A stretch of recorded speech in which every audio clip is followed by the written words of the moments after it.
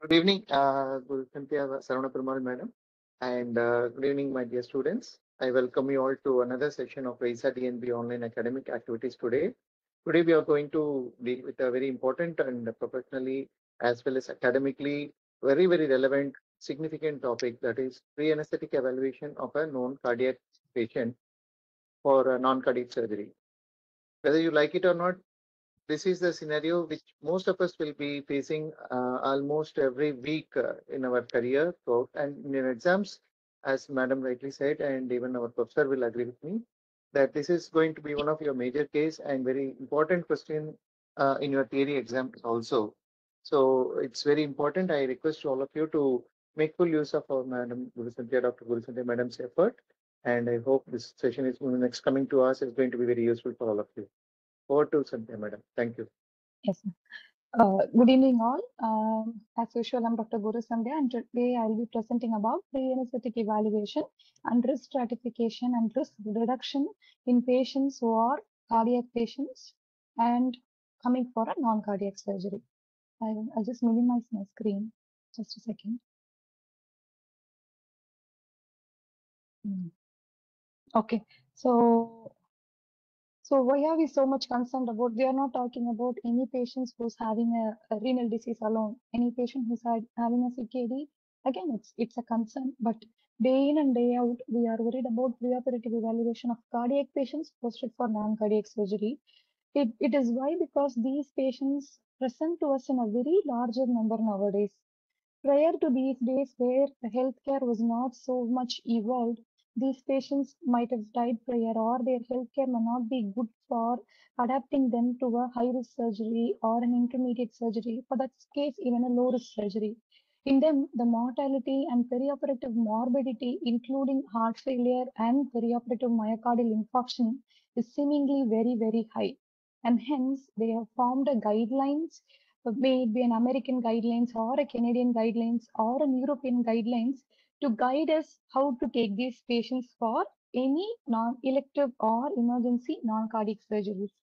So what are the spectrum of cardiovascular diseases which we will be touching upon today is, first is hypertension, ischemic heart disease, the patients with coronary stents, any patient who's got a cardiac failure, any patient with a valvular abnormality, with the cardiomyopathy or rhythm abnormality, any patient, uh, sir, am I audible, sir? Yes, madam, we are able to Yes, hear you. ma'am. No, someone just messaged saying that audio is Yeah, not Professor clear. Nadasamy sir's audio is not able to get the Okay, audio. sir. I So, think he okay, has to reconnect with his audio device. okay. Should I try increasing my volume here? No? If possible, little bit more, madam. Yeah. Yes, sir. Otherwise, it's clear. Otherwise, Just a second, sir. Um, now is it okay, sir?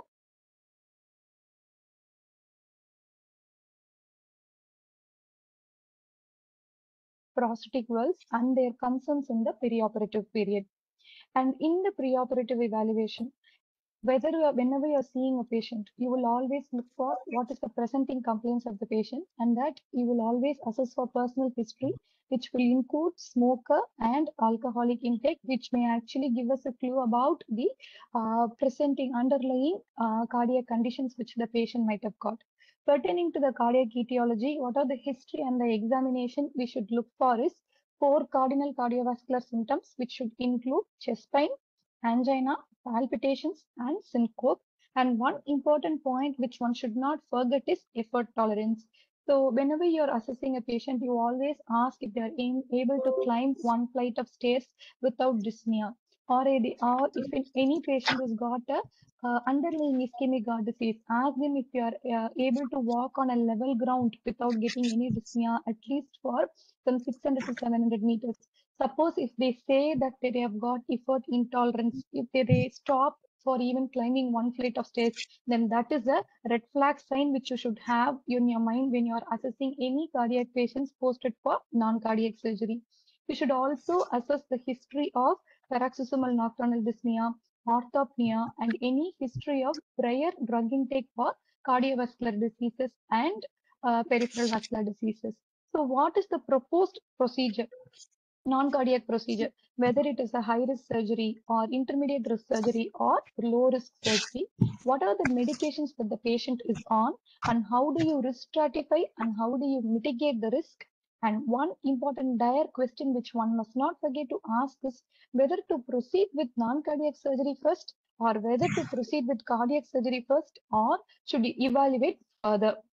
So in the evaluation of cardiovascular symptoms, to know if the patient might have got an underlying cardiac disease, you should always probe the history of smoking, hypertension, hyperlipidemia, advanced age, and any patient who's got a chest discomfort or angina equivalent, which may be effort intolerance, dyspnea on exertion, or dyspnea at rest, paroxysmal nocturnal dyspnea, and all should point out towards your um, uh, underlying unknown ischemic heart disease.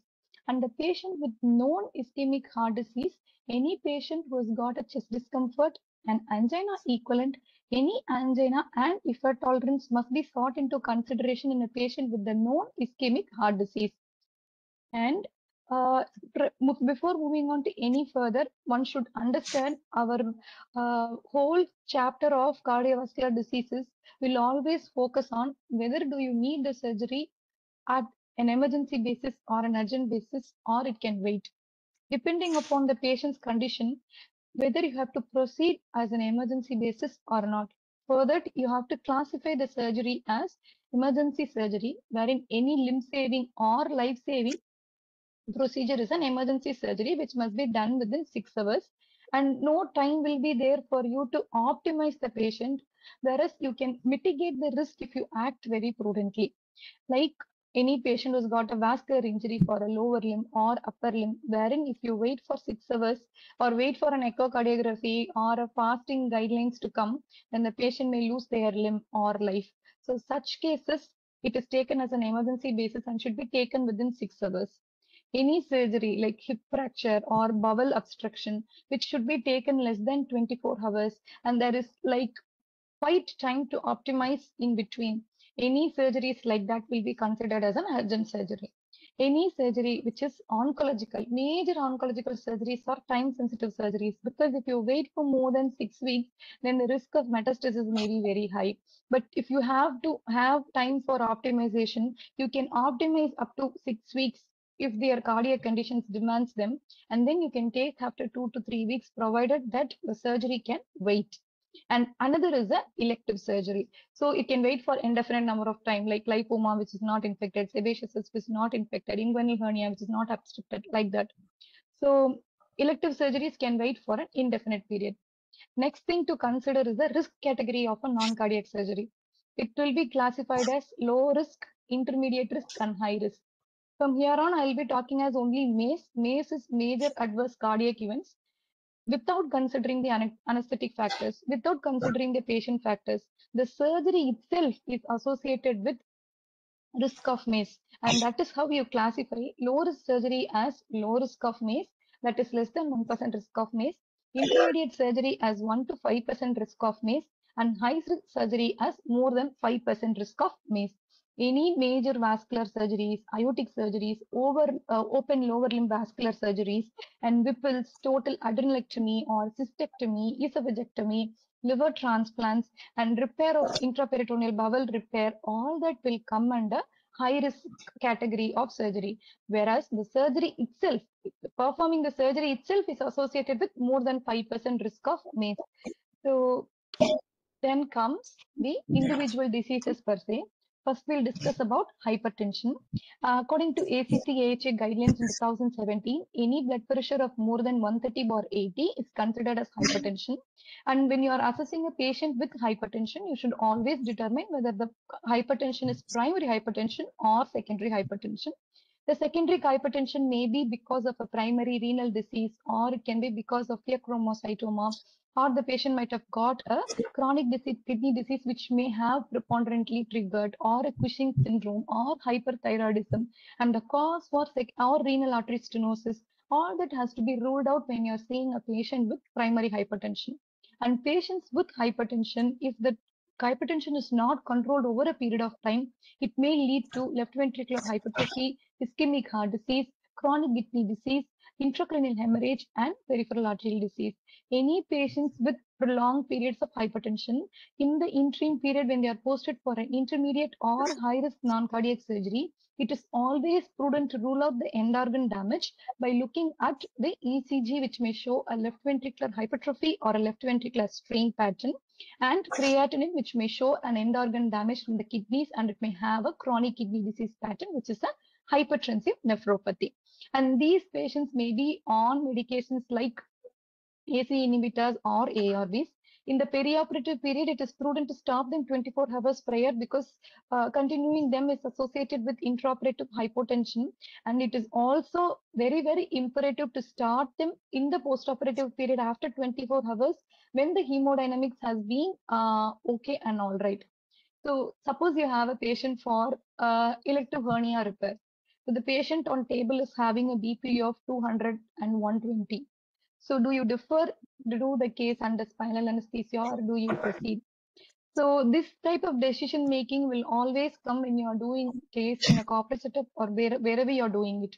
So the hypertension can itself be because of withholding any antihypertensives the patient is previously on, or the patient might be a anxious patient. So once you rule out that the patient is anxiolysis you've given, still then the BP is high. Whether to proceed or not will depend upon individual case to case basis. It is not like whenever you have a hypertension, you immediately defer the case. If the BP is somewhere around 200 and 120, should you immediately defer a case based on one BP reading alone? There are no consensus which says if you defer a case for BP of 200 and 100, suppose you do it at the next week after optimization. Is it associated with an improved perioperative outcome? No. There are no guidelines which have said that you deferring a case because of a single or because of a serial hypertensive value. If you defer and do it at a later stage, if it is associated with a good outcome, no. But whenever you're doing a major case, but then where it involves a large volume fluid shifts, suppose if the BP is consistently high, and if you think that is going to alter the disease course or the morbidity and mortality of the patient, then you may try to defer a case. Else, based on a single 1 or 2 BP reading, if you should defer a case, you should think twice when the BP is more than 180 or 110. But always the consensus is when to defer when the BP is 180 or 110. One should always keep in mind differing does not improve the outcome. So coming on to ischemic heart disease, one should always try to find out if the patient is having an undiagnosed ischemic heart disease. That can be very well determined by what are the previous symptoms I told, like clues with the patient can have. Patient is a smoker, advanced age, having chest discomfort, any effort intolerance, or having angina. In those patients, there may be an underlying ischemic heart disease. The patient might have been a diabetic, not knowing any chest pain at all. Chronic diabetic also may have an undiagnosed ischemic heart disease. And any patient who has got a known coronary artery disease, whenever you're seeing pre-op, you should always see for what is the severity. How is the patient clinically? Is the chest pain continuing? Is the coronary artery disease stable or the patient has got an unstable angina? Whether it was a non-ST segment myocardial infarction or an ST segment myocardial infarction, what the therapy the patient is on, whether usually the cardiac optimization is in the form of beta blockers, AC inhibitors, and ARBs. And following a myocardial infarction, it is either monotherapy with the adenosine, the P2Y12 inhibitors or aspirin, or it is with the dual antiplatelet agents. May it be ticagrelor, pesugrel, clopidogrel, all that with along with aspirin. And what were the investigations done to know that the patient has got a CAD? Whether coronary angiography was done, what was the coronary angiography finding? Whether it is a single vessel, double vessel, triple vessel, where is the lesion? Suppose if one lesion is addressed with the primary coronary intervention, how are the other two lesions? And suppose was the patient advised any CABG? How is the left main? All that you have to look when you are going for assessment of a coronary artery disease. And when you are assessing, always try to find out the risk reduction strategies for continuing the drugs, anxiolysis, appropriate fluid management to see if the patient is having anemia. All that will come under risk reduction strategies. And whenever you are assessing those patients, do you need any specific additional test? Was there any ECG done before? does the patient have any decrease or patient have worsening of symptoms than before? So do you need an echocardiography? Do you need an ECG? Do you need a cardiac risk optimization? All that you have to think before you are giving a like consent to do a further case. And whenever you're seeing a patient who has got a myocardial infarction, suppose the patient does not have the patient did not undergo any primary coronary intervention in the form of PTCA to LAD, or no coronary intervention was done. Only coronary angiography was done, or coronary angiography was not done at all. But the patient sustained a myocardial infarction and is to be posted for a elective non-cardiac surgery. It is prudent to wait for at least 6 months following a myocardial infarction. Suppose if it's a time-sensitive surgery, or if you're thinking to mitigate the risk and do, you can defer an elective non-cardiac surgery up to 3 months, provided that there is no percutaneous coronary intervention. So coming on to risk assessment of these patients, risk assessment scales are n in number, and one must know about Goldman Cardiac Risk Index, least revised cardiac risk index, ACS NSQIP risk index, and newly formed risk index is an American University of Beirut risk index, and these indexes are actually added in ACA, AHA guidelines, ESC guidelines, and Canadian Society guidelines. So actually the Canadian Society guidelines will have least revised cardiac index, and they do not believe much in ACS NSQIP.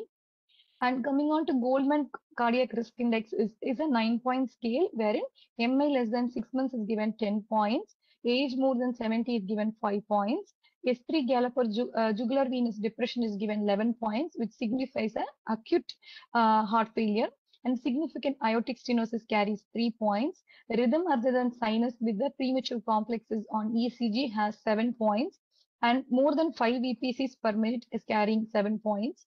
Poor general condition where the patient might have got a debilation, nutritional deficiency, or poor like code associated with CVA, bedridden patients, all those patients are given 3 points, and any intrathoracic, any intraperitoneal or aortic surgery is given 3 points, and emergency surgeries are given 4 points. The total point is around 53. It was a retrospectively developed index in 1977 involving 1001 non-cardiac surgery patients, and it is categorized as class 1 is 0 to 5, which carries 1% risk of MACE, and class 2 is 6 to 12% risk of 12 points, which carries 7% risk of MACE, and 13 to 25 points carry 14% risk of MACE, and more than 26 points carry 78% risk of major adverse cardiac events. Then came the time-tested least revised cardiac index or revised cardiac risk index, which is RCRI, which is used day in and day out. I use it routinely to assess any patient posted for any surgery. So it's a 6-point scale where each point is given 1 point each, and the first point is high risk surgery, which will include intrathoracic, intraperitoneal, or suprainguinal vascular surgeries is assigned 1 point. Any prior history of ischemic heart disease diagnosed by any means, may it be ECG, or may it be by troponin elevation, or may it be echocardiographic finding of regional wall abnormality, or may it be a coronary angiogram showing a complete occlusion, all that which signifies an ischemic heart disease is given 1 point. Any history of congestive cardiac failure where the patient is going to tell you that he's got an effort intolerance, pulmonary rales, orthopnea, paroxysmal nocturnal dyspnea, chest X-ray showing infiltrates, and you have bilateral basal crux. When you hear an S3 gallop, all that has given 1 point. Any prior history of cerebral vascular disease is given 1 point. Any diabetic patients preoperatively requiring insulin is given 1 point, and creatinine more than 2 milligram per deciliter is given 1 point. And each is assigned 1 point. It is a 6-point scale. It is a moderate risk determination scale. It is extensively validated externally using so many studies, and it is accepted in both AHA and Canadian Society guidelines. And 0 point carries 0.4% risk of MACE, 1 carry 1% risk of MACE, 2 carries 2.4% risk of MACE, and more than 3 carries 5.4% risk of MACE. Suppose if you put this RCRI in a MD calculator, which is available in Google, suppose if they have 2 points, it will be showing us 6.6% risk of MACE. If it's more than 3, then it will give us 9% risk of MACE.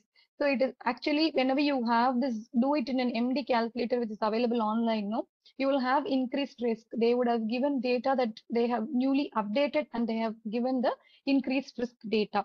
And how do they, in RCRI, they would have actually seen postoperative troponin to address the postoperative major adverse cardiac events. So it actually appropriately measures the major adverse cardiac risk.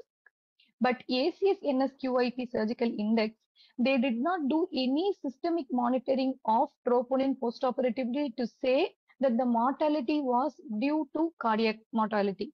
So this, whenever you are using this NSQIP index or MICA index, it actually underestimates the risk. Only when you see troponin and address the cause of mortality is because of cardiac issue, will then it actually appropriately estimate the risk. But this ACS-NSQ-IP have not taken into consideration the troponin, they have not taken into consideration, and hence using this index will always underestimate your cardiac morbidity and mortality. And it's a 20-point scale where 0 to 100%, 0 is the lowest risk and 100 is the highest risk. And it is actually based on a very large set of data, and it is also externally validated and is actually included in AHA guidelines of cardiac risk assessment, and it is not included in Canadian risk assessment. So coming on to next subset of patients who are presenting to us is with the coronary intervention. As I have mentioned in my previous class, prior they were actually doing for any ischemic occlusion of a cardiac vessel, prior they were actually doing a balloon angioplasty. So whenever you are going and inserting anything under an arterial tree, so you are doing a balloon angioplasty. Say that you are doing a balloon angioplasty. Consider this as a coronaries. You are going, dilating a balloon and then coming back. So whenever this balloon is going and rubbing against an endothelium of a coronary artery, what happens is the endothelium reacts and there will be endothelial revascularization. So whenever this revascularization happened, only after a balloon angioplasty, what was happening is this revascularization was uncontrolled and it was proliferating densely and heavily. What would happen is, suppose if this was a vessel, if the neointimal proliferation of following a POBA is very high, whenever you're doing dilatation, the artery would have been like this. But after dilating, when the neointimal proliferation is not controlled, what would happen is the arterial lumen would have narrowed like this. So following a POBA, you had increased risk of again, a coronary artery stenosis. It may not be always true, but it happens in some patients. So what they did was they introduced bare metal stenting. What they did was whenever they are doing a balloon angioplasty, following which they would actually give a bare metal stent. They thought this bare metal stent would check the neointimal proliferation and further risk of restenosis of coronary arteries will be very less. But what was happening is this neointimal proliferation, as you can see in this picture, this is a coronary artery and this is a normal lumen of the artery. Whenever there is excessive neointimal proliferation, the arterial lumen is very much narrowed, as in this picture. Suppose this actually happened even in bare metal stenting. As you can see, this is a stent. But the proliferation happened even in between the stent and the artery is really narrowed. Are you able to see the pointer now? Someone is telling the pointer is not visible. Okay. Visible. Visible now, sir? Yes, visible, madam. I'll just mark with the pen or highlighter. Okay. So just a second, madam. So as you can see, this is a stent in place in a coronary, but this is a bare metal stent. This proliferation has happened even through the struts of the bare metal, and there is a neointimal proliferation which is happening excessively, and the coronary artery lumen is very much narrowed. So what they devised is they then gave this drug-eluting stent. These drug-eluting stents are nothing but antimitotic agents which have zetorolimus, paclitaxel or sirolimus, which are antimitotic drugs like which were used for cancer, which will check the proliferation in place. That was used in drug-eluting stents and that is used in drug-eluting stents. What happens is this drug-eluting stents elutes antimitotic drugs, and it actually prevents the neointimal hyperplasia, whereas the neointimal proliferation is very much organized and it actually leads to a more physiological arterial healing. But what is the cruxes for these drug-eluting stents to mature? To completely attain this more physiological healing, it takes around 1 year. And in this interim period of 1 year, these drug-eluting stents have high risk of restenosis if you stop them the dual antiplatelet agents. It is imperative to continue the dual antiplatelet agents for a patient with drug-eluting stents at least for 6 months, and it is advisable to continue at least for 12 months following an acute coronary syndrome. Why? Because it takes at least 1 year for them to mature and the neointimal proliferation to have a more physiological arterial healing. And these type of patients are presenting to us in increased numbers, wherein within 1 year itself, around 15% of the patients presents to us for a non-cardiac surgery, may it be elective emergency or urgent surgery. And if you stop the antiplatelet agents, they are going to have a risk of stent thrombus. But if you continue this dual antiplatelet agents, they are going to have a high risk of perioperative bleeding. And how do you mitigate such risk? Yes, and you need to know the time interval for coronary intervention under non-cardiac surgery. Suppose if a balloon angioplasty alone was done, you do any elective non-cardiac surgery after 2 weeks after balloon angioplasty, 1 month after bare metal stenting, and 1 year after a drug-eluting stenting. And that is important to look for the coronary angiogram report and get the history from the patient. So in the interim period, when you're planning for any non-cardiac surgery, you should always discuss with your cardiologist whether you should stop the antiplatelet agents or continue. And you should express your concern about whether the surgery is high-risk bleeding surgery or intermediate bleeding surgery. Suppose if the drug-eluting stent is given, ACS at index PCI is if the stent was given for an acute coronary syndrome, may it be a ST segment elevation MI or non-ST segment elevation MI. If it is yes, or is there any other high risk ischemic features, like suppose if the patient is having a decreased ejection fraction, all those patients will have high risk of ischemic features like associated peripheral vascular disease. Then it is imperative to continue the dual antiplatelet agents at least for 12 months, which is a class 1 indication. Suppose the PCS is done for a PTCA is done for a stable cardiac disease, then you can think of doing an elective non-coronary non-cardiac surgery after 6 months. So in the interim period, always continue the dual antiplatelet agents. So how do you weigh the risk versus bleeding and stent thrombosis is you see how the risk of thrombus of the stent is or a percutaneous coronary intervention is versus you see how the risk of bleeding for the non-cardiac surgery is. And this is one important slide which you always have in mind. The high risk thrombotic risk of PCI is anywhere you are going to touch the patient less than 2 weeks following a balloon angioplasty, or less than 1 month following a bare metal stent, or less than 6 months following a PCI, which was not complex, or less than 12 months following a complex PCI. Complex PCIs are the one which is being given at the bifurcation of any vessel. Whenever you're giving a long segment stent, or whenever you're giving 2 to 3 stents at the same vessel or same artery, whenever you're giving LMCA to LAD, that kind of complete covering stents are called as complex stents. And these stents, if you're taking the patient within less than 12 months, then that is a high thrombotic risk PCI patient. And hemorrhagic risk of non-cardiac surgery is you always remember the high risk, then you like put all the low risk in whichever surgery where you are seeing where you can actually cauterize, or with superficial surgery will always fall under low risk of bleeding, like hernioplasty, incisional hernioplasty, lap chole, provided that they clip the cystic artery better, appendicectomy, any arthroscopy or cystoscopy, mostly if they are doing arthroscopy under a tourniquet or an ureteroscopy. And one must note that carotid endarterectomy is itself a low risk procedure, and endarterectomy of lower limb, EVAR, TVAR, and are also considered as low risk bleeding surgeries. And intermediate bleeding surgery is splenectomy, hemorrhoidectomy, gastrectomy, knee and foot surgeries, major spine surgeries, prostates fall under intermediate risk. And one under high risk is doing a Whipple's hepatic resection, proximal femur surgery. TURBT, bladder tumor resection, prostatectomy, nephrectomy will all come under high risk. And in case of cardiac surgery, open CABG is considered only a intermediate risk bleeding surgery. Suppose if you do CABG for a percutaneous coronary intervention failure, then that is a high risk bleeding surgery. And in case of vascular surgery, open thoracic and thoracoabdominal surgeries are considered high risk. So now we are clear, and any thrombotic risk for a PCI will be low if it's 4 weeks after a POBA, 6 months after a bare metal stenting, and 12 months after a drug-eluting stenting.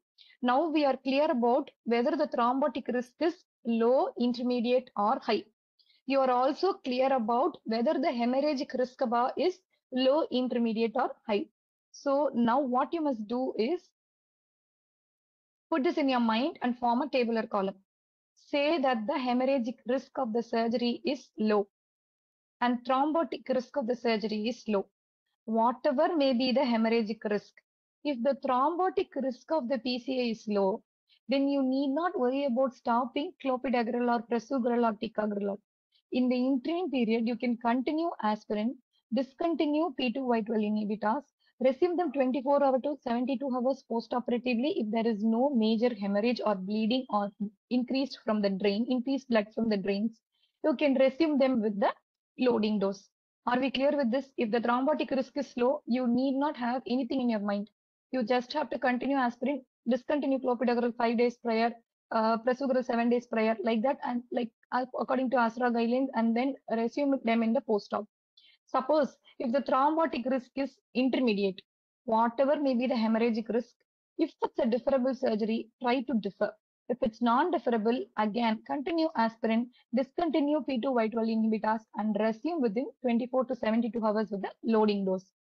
Suppose you see a patient who's got a high thrombotic risk, like this, less than 2 weeks following a POBA and all that. The thrombotic risk is very, very high. Suppose the hemorrhagic risk itself is very low. Say the patient is undergoing only a superficial surgery like lipoma excision, where it is easily cauterizable also.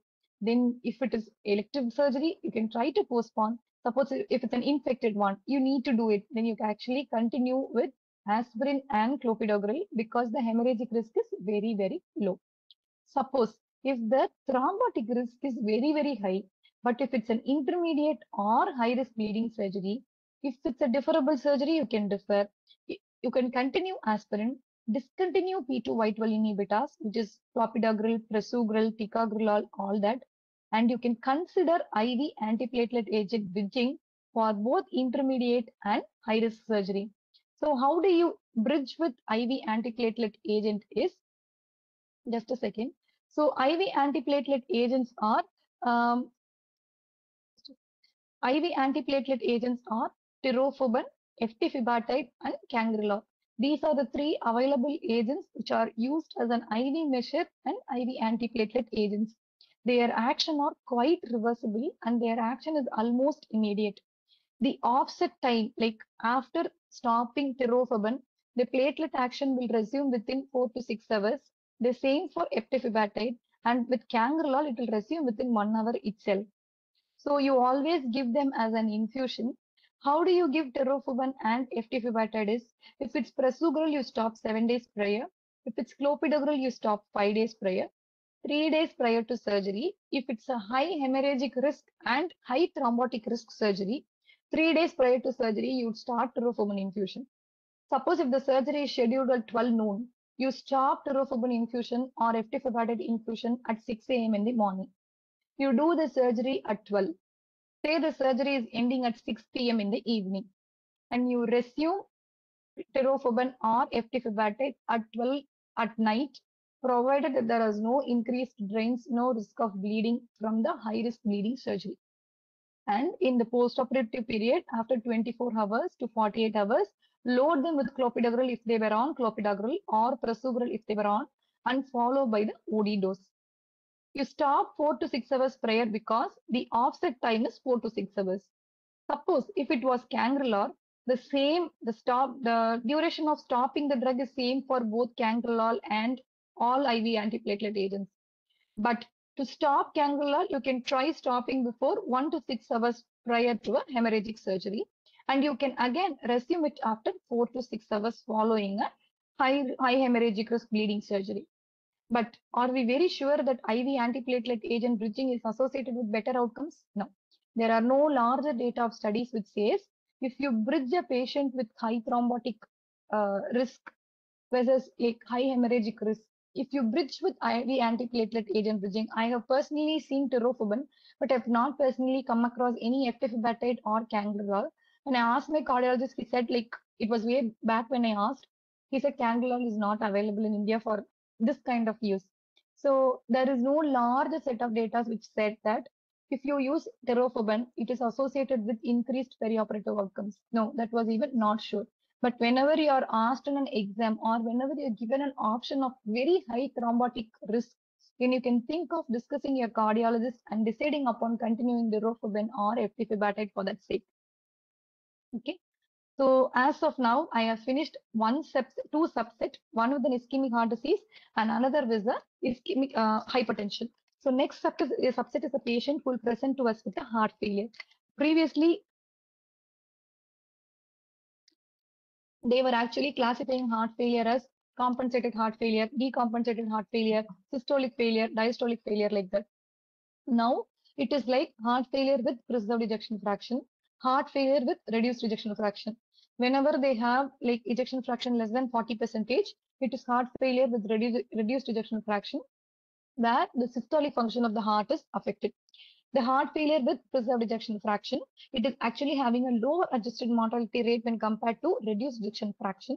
It is actually a diastolic dysfunction of the heart which leads to failure.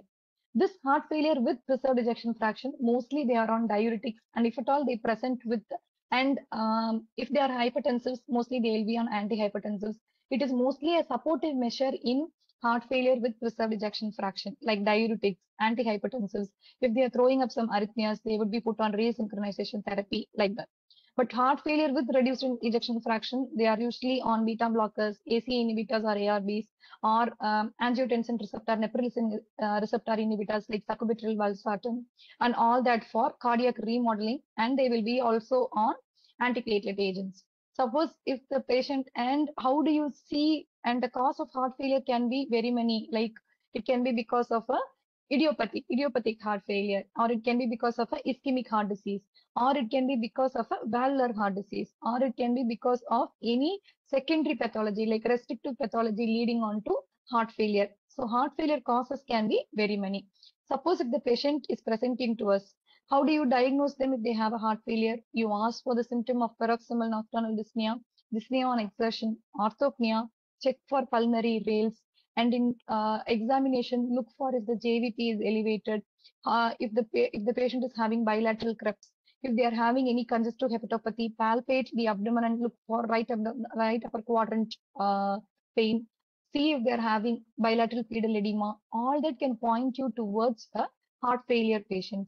And if you have newly diagnosed a heart failure, it is always prudent to delay any intermediate and high risk non-cardiac surgery for at least 3 months following a newly diagnosed heart failure. And if you are to delay any elective procedure for optimization, you can try delaying up to 1 month, provided the patient is known cardiac heart failure patient. Suppose if the patient is having a heart failure, if it's an urgent procedure, try if you can hold up and optimize up to 24 hours, like give diuretics if they are volume overloaded. And you see if you can optimize with giving a goal-directed guideline therapy, like giving a central line and an arterial line for an intermediate or high-risk non-cardiac surgery. So in the perioperative approach, you always look for whether they are compensated or uncompensated.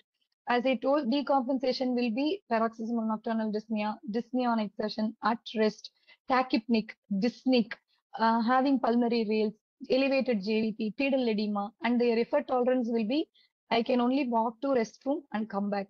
Some will be, I cannot even walk to restroom. I am that dyspneic. So all these will point towards uncompensated failure. Then your obvious thinking should be, see, it's an uncompensated failure. Do I need to do the surgery now? Is the surgery urgent or emergent? If it's elective, it should wait. You should discuss with your cardiologist to say it should wait. Suppose a heart failure patient coming to you with a diabetic foot, it's an impending sepsis. In a failure, then you need not think. You should actually optimize. You should take up the case, whether under block or whether under GA. It's up to you. If there is no contraindication for regional anesthesia, you can give regional anesthesia to the lower limb alone and do the case. So it is individual case to case basis, and it also depends upon whether the surgery is urgent, emergent, or elective. So in an investigation, in examination, I've covered already. In investigation, you look for any history which will point you towards taking up the case in an emergency basis, like sepsis, impending organ failure, like that. And so if a patient with heart failure presents to you with a urosepsis, they've got a bilateral hydroerythronephrosis, and that again is actually worsening their cardiorenal syndrome. Then obviously you must take the case under a high risk, so that all you should look in the investigations. And NT-proBNP values are ones which will give you an excellent clue about whether the patient is optimized or not. If it is increased more than 2000, then you can say that they are not optimized properly. And in the perioperative period, if echo was not done 3 months prior and if the patient is showing you new symptom of worsening heart failure, then you need to do echo at the admission and try to rule out any treatable cause for heart failure which were there. And the drugs which the patient will be on, as I told, for preserved ejection fraction, it's different set, and for reduced ejection fraction, it's different set. And these subset of patients, if it's reduced ejection fraction, will also be on anticoagulation. And some patients with preserved ejection fraction or reduced ejection fraction, if they are having any malignant ventricular arrhythmias, they will be also on implantable cardiac defibrillators. Next is the valvular heart disease. Valvular heart disease, whether it can be a right-sided heart disease or left-sided heart disease. Left side, it can be both stenosis and regurgitation lesion. And right side also, it can be both stenosis and regurgitant lesions.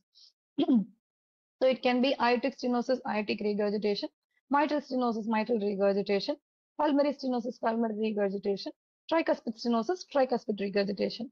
So whenever on a gross note, whenever assessing any valvular heart disease patient, you first of all see that the patient has got any symptoms or not. If the patient is totally asymptomatic and their effort tolerance is good, then the patient is really good. Whatever may the echo finding be, if the patient's effort tolerance is good, then the patient is going to do better. Suppose if the patient is dyspneic at rest, the patient is having a failure because of valvular heart disease, then that should prompt us towards optimization. So what is the severity of valvular pathology? Whether it is mild, moderate, severe, stenosis, or regurgitation. So what is the risk of non-cardiac intervention? Is it a high-risk surgery? Is it an intermediate risk surgery? That should come to your mind. And suppose if it's a right-sided lesion or left-sided lesion, how is the right ventricle and left ventricle coping up for the volume overload or pressure overload, whichever the lesion may give? If it's a stenosis, it's a pressure overload. If it's a regurgitation, it's a volume overload. So how is right ventricle reacting to it? How is left ventricle reacting to it? How are the pulmonary pressures? Is the pulmonary pressure high? Is the RV not coping up? All that you have to look when you're looking for a valvular heart disease patient.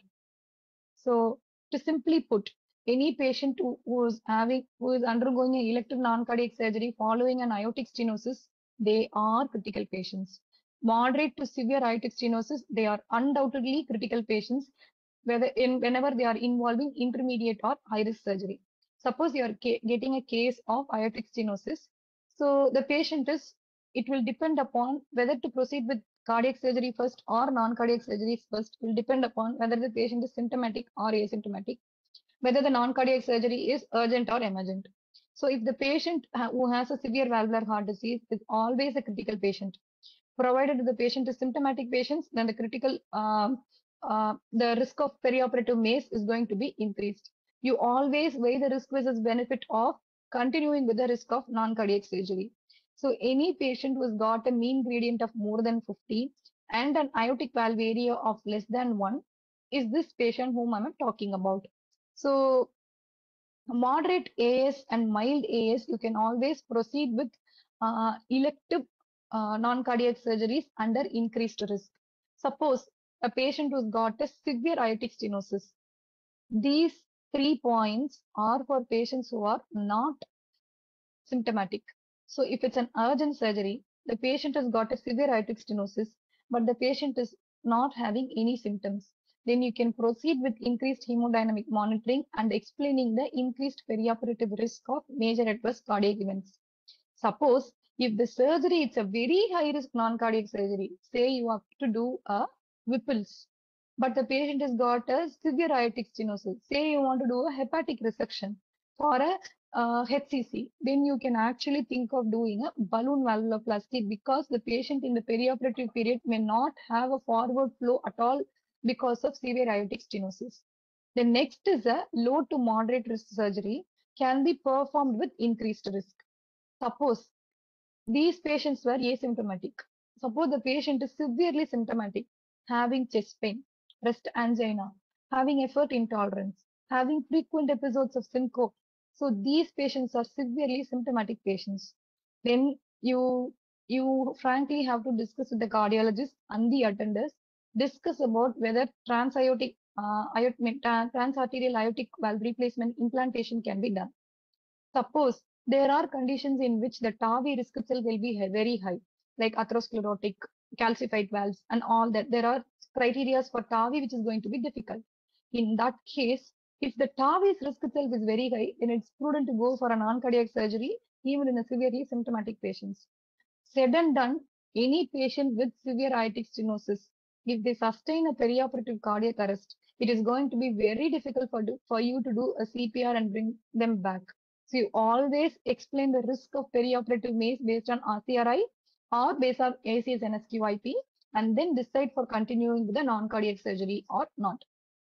So next is the valvular MS. So in case of valvular MS, what is severe is any mean gradient across the valve more than 10 and pulmonary artery pressures more than 50 and the valve area is less than 1 is considered as a severe MS. So when do you proceed for a non-cardiac surgery in case of severe MS is, just a second. So when do you proceed is whenever the valve area is more than 1.5 because it's a mild stenosis and whenever the pulmonary artery pressures are less than 50, you can proceed to non-cardiac surgery. Suppose whenever you are seeing a mitral stenosis patient, they are symptomatic with severe MS where the valve area is less than 1 or the pulmonary artery pressures are more than 50, then you consider doing a percutaneous mitral valve commissurotomy before doing a non-coronary surgery, or it can be balloon mitral valvuloplasty provided that the valve is actually coping for balloon mitral valvuloplasty. So any mild mitral stenosis, PA pressures less than 50, you can proceed with the NCS. And for other non-cardiac surgeries, where the patient is severely symptomatic with severe MS and the pulmonary pressures are high, you are actually think about doing a percutaneous commissurotomy or balloon mitral valvuloplasty before doing a elective non-cardiac surgery. So for any regurgitant lesions or as a gender, pardon me, can somebody mute yourself? I'm actually able to hear some background noise. Yes, ma'am. Done, So, ma'am. Sorry.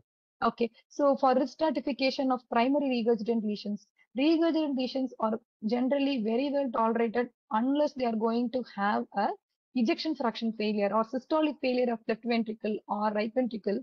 Unless they develop that kind of failure, they will usually tolerate very well. Severe MR with left ventricular ejection fraction decreased patients are one subset whom we are notoriously going to get an increased risk of perioperative MACE. So whenever they're having a non-significant lesion like moderate MR, moderate AR, or they are having an asymptomatic severe MR or severe AR, but the ejection fraction is preserved, any patient who is having a primary regurgitant lesion, their ejection fraction will be actually quite higher than the usual because they are going to even pump the regurgitant volume as well. So provided that their ejection fraction is well maintained, they are not going to have any additional risk. Suppose if the patient is having AR, MR, severe ejection systolic dysfunction, ejection pulmonary artery pressures more than 50, then those subset of patients you need to discuss with cardiologist about doing a, if the criteria for aortic valve replacement or mitral valve replacement is met before meeting up with the non-cardiac surgery, then you should proceed only with valve replacement and not with non-cardiac surgery. So that has to be kept in mind. So any echocardiographic report when you're seeing, see the patient is symptomatic, see if it's severe AR, see if it's a high-risk non-cardiac surgery. Then you discuss with the cardiologist that this patient is going to have an increased risk of perioperative MACE So you discuss with the patient and the attenders to undergo whether AVR first or MVR first or non-cardiac surgery first. So next subset of patients are those who were on prosthetic valves. So if the patient is on prosthetic valve, you look for the prior echo report to see if the prosthetic valves were put for mitral regurgitation or mitral stenosis, aortic regurgitation or aortic stenosis, or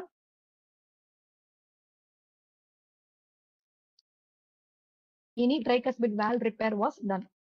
So whenever you're looking at an echo report, you obviously see for what is the type of a valve, whether it is mechanical valve or bioprosthetic valve, and what is the current status of the valve. What is the gradient across the valve? Is the gradient okay? Or is the bioprosthetic valve itself is stenosed? Or is there any vegetations across bioprosthetic valve? Is the bioprosthetic valve function okay? Or if it's a mechanical valve, how are the valve leaflets? Any vegetation on the valve leaflets? How is the closure and opening? How is the systolic function of right and left ventricle following the implantation of bioprosthetic valve? Is there any bioprosthetic valve leak? All the you should see in the echocardiograph report. And obviously, any patient who is on mechanical valve will obviously be on anticoagulation. So look for, depending upon mitral valve and aortic valve, there is a guideline, the targeted INR which should be maintained, and that has to be taken into consideration. And CBC has to be done because any turbulent flow across the prosthetic valve will actually lead to hemolysis, and the patient may have anemia and hemolysis. This is true for any patient who has got aortic stenosis also.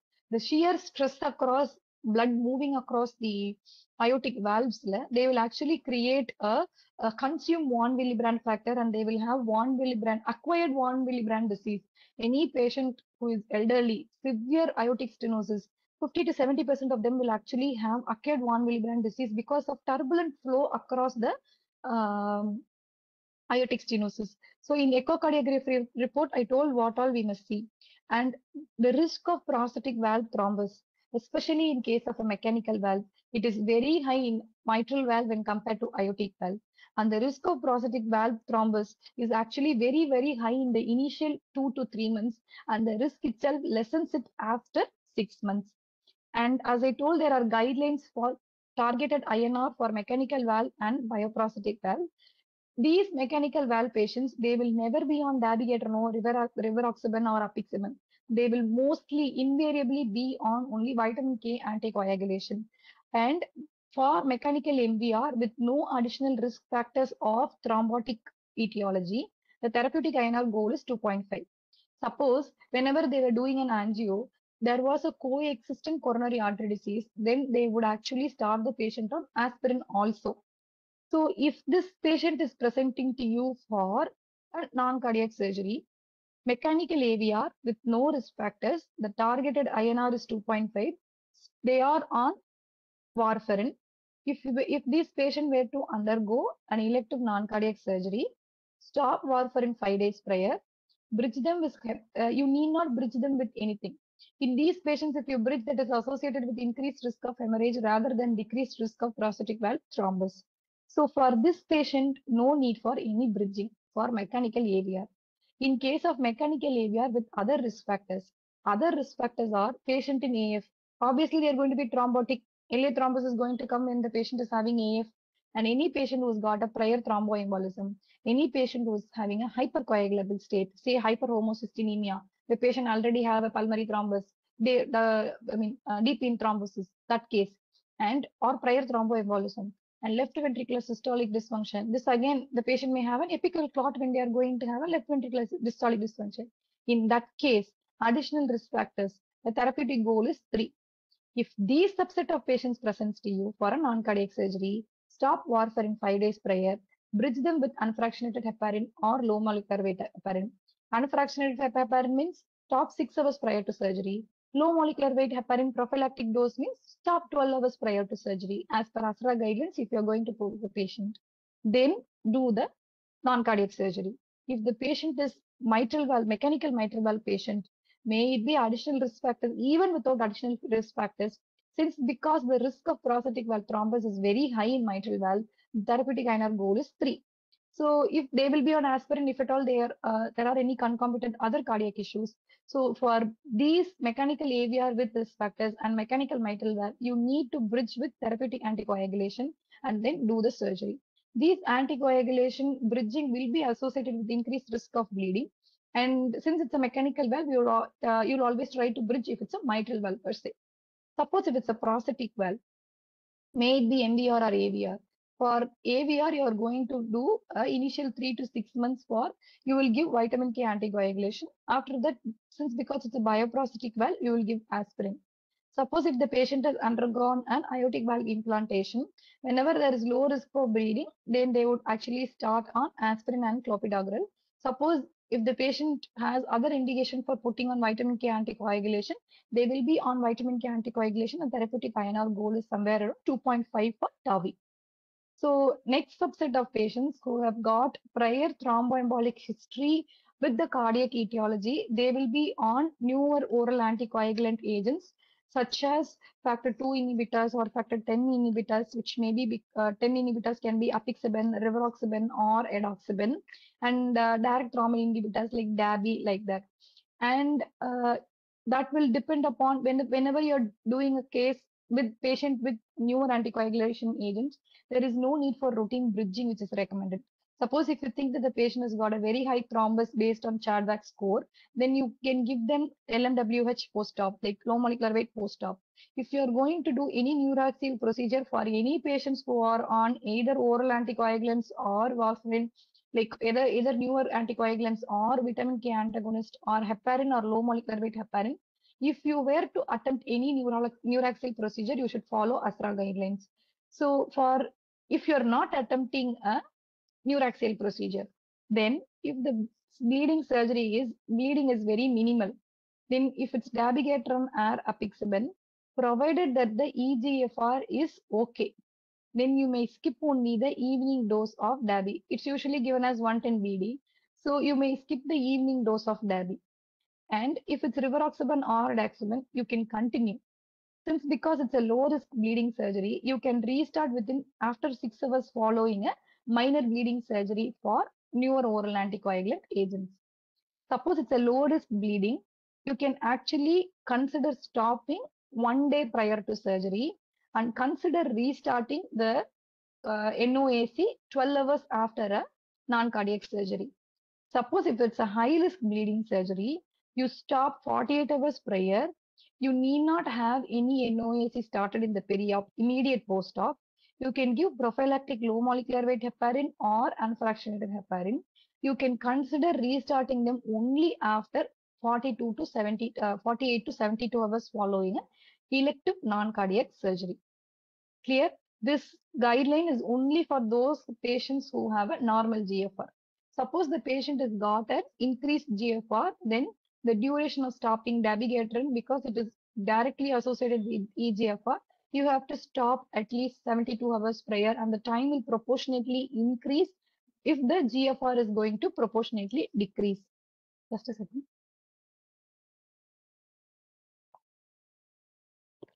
So next is a subset of patient who has got rhythm abnormalities. So rhythm abnormalities can be very many, as I mentioned here.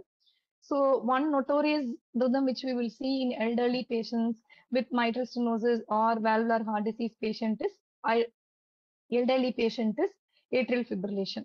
This atrial fibrillation can be paroxysmal, wherein it is lasting only for 7 days, persisting which is lasting for more than 7 days, long persisting, it can be lasting for more than, at least for 12 months, and permanent if the patient has got AF for more than a year. So why are we bothered about AF is the atrial kick is lost and the preload is grossly dependent upon, like only if the ventricular rate is controlled, will then the heart will have enough time to have a LV will have enough time to have the preload, and hence any AF with fast ventricular rate more than 100 or rate more than 130 is not going to be well tolerated in the perioperative period. Suppose you say that preoperatively you have seen an acute AF patient who is hemodynamically compromised, impending hemodynamic compromise. Then you stop, reassess whether you need to do the surgery. Suppose if the patient has got a persistent AF, like for past 12 months, the patient is having AF. In that patient, you are not trying to achieve any rhythm control.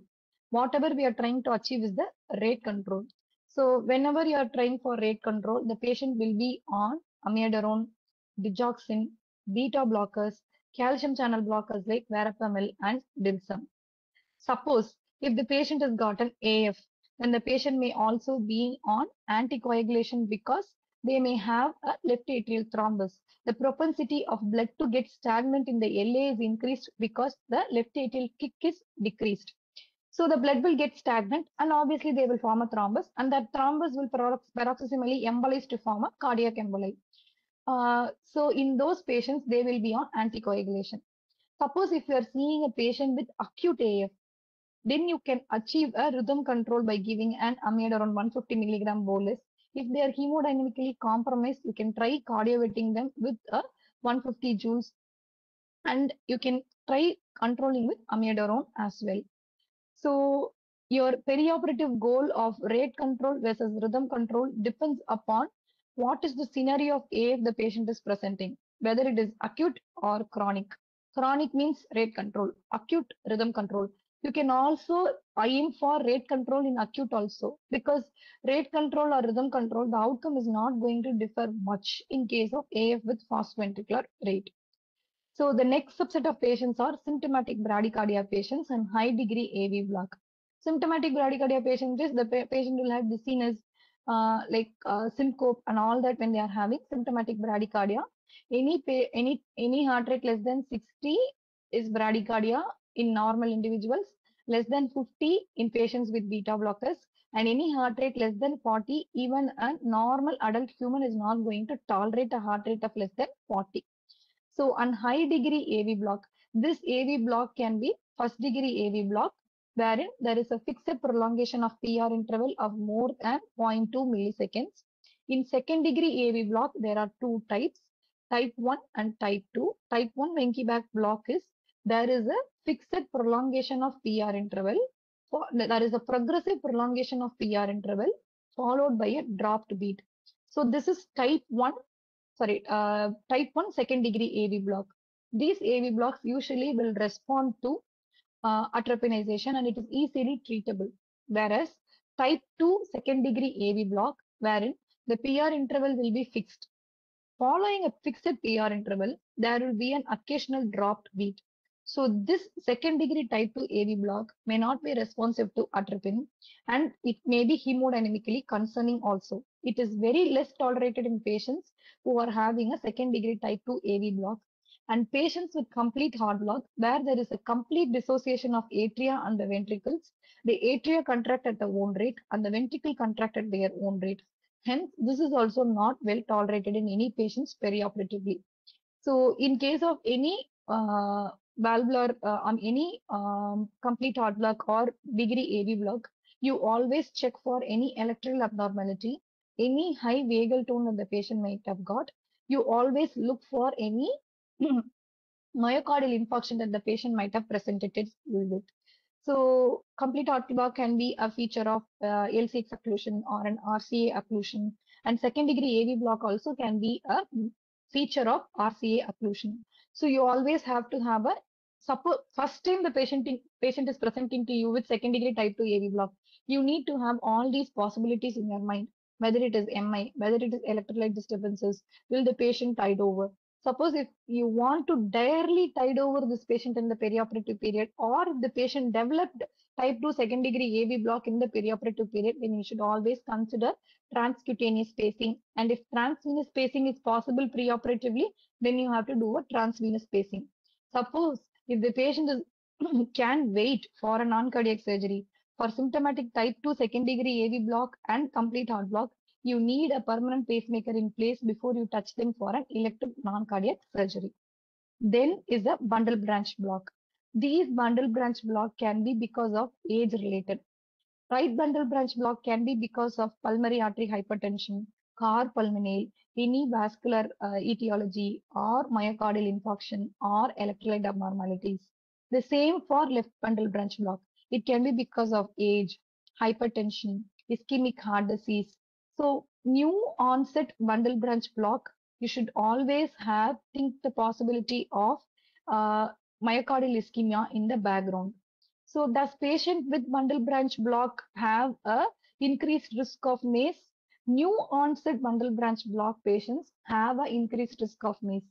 Anybody who has got a prior bundle branch block and is presenting to you for an elective non-cardiac surgery, they may actually tide over with not much increased risk.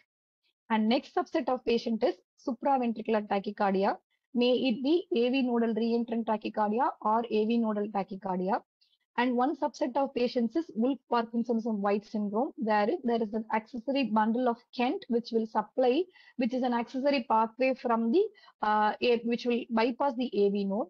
So in the perioperative period, whenever this patient becomes compromised, if it's hemodynamically compromising, you can try cardioversion. If it's concerning, then you can give procainamide or ibutylate. Any drug which will slow the conduction across AV node like beta blockers are contraindicated in Wolff-Parkinsonism White syndrome. So you should always have a high degree of suspicion in supraventricular tachycardias. If the patient with supraventricular tachycardia are previously on beta blockers, that should be continued in the perioperative period. And you should not hesitate twice to, if it's a plain supraventricular tachycardia and if the patient is hemodynamically stable, then you can try adenosine, then like try carotid massage, try adenosine, and if it's not working, try for other measures like calcium channel blockers like dilsum in the perioperative period. And when there is a ventricular arrhythmias, when there is premature complexes or potentially lethal arrhythmias, which can be ventricular premature complex, which is more than 30 per minute, or whenever there is non-sustained VT, and whenever there is a lethal arrhythmia, which can be ventricular tachycardia, these arrhythmias can be potentiated because of electrolyte abnormalities itself, like hypokalemia and hypomagnesemia.